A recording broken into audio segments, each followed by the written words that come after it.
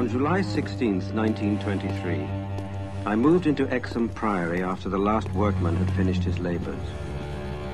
The place had not been inhabited since the reign of James I, when a tragedy of intensely hideous, though largely unexplained nature had struck down the master, 5 of his children, and several servants. I had not been a day in Manchester before I knew I came of an accursed house.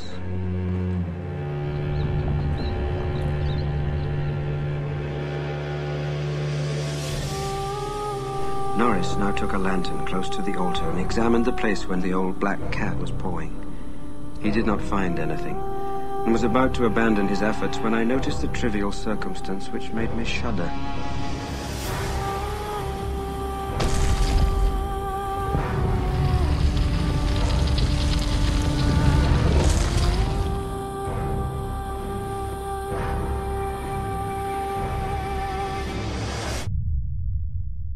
I must be very deliberate now and choose my words.